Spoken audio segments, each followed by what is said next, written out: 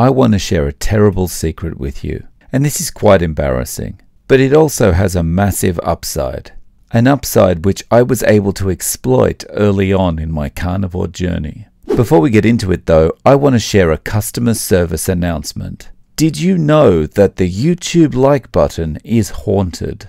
It's haunted by the ghost of not Dr. Michael Greger. Yes. But they're high, but what? And the only way to prevent his ghost escaping is to smash the like button.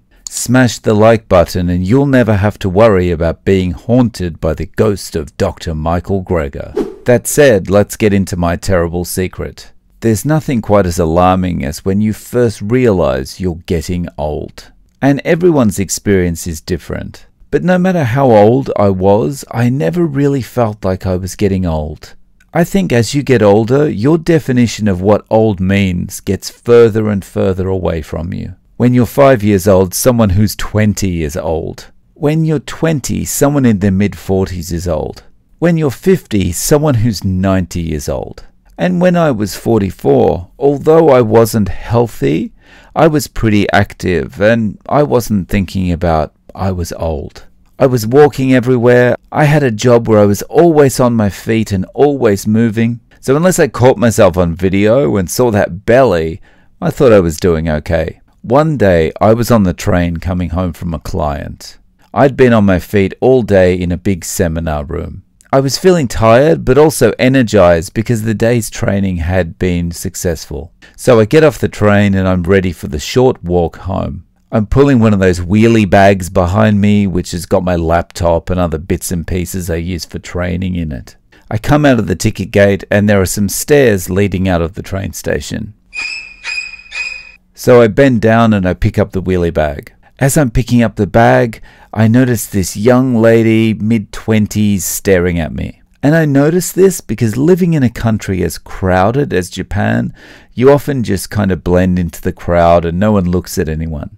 As we make eye contact, she says something. And it's such an infrequent occurrence that I was kind of confused and I didn't hear her properly. So she says it again, those terrible words. Can I help you down the stairs with your bag? Now the young lady was being very kind, but this had a massive and instant impact on me. Suddenly, I was old. Within seconds, I'd aged what felt like 100 years. And it was a horrible feeling. And even though this was the only time I'd experienced this up to this point, no matter how I felt about myself, that moment made me realize other people may perceive me as being old. And it started to happen more regularly.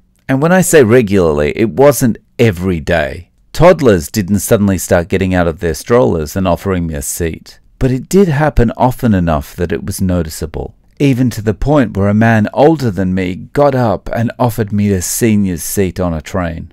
And this is something I used to my advantage when getting started with carnivore. And if you're just getting started or you're still suffering with cravings, this can help you too. I did a lot of things to control cravings when I first decided to give up carbs and alcohol. I changed up my routines so I didn't fall into regular behavior patterns. And I kept reminding myself how much control I would have if I just managed to get through without having any carbs. And I focused on these goals one day at a time.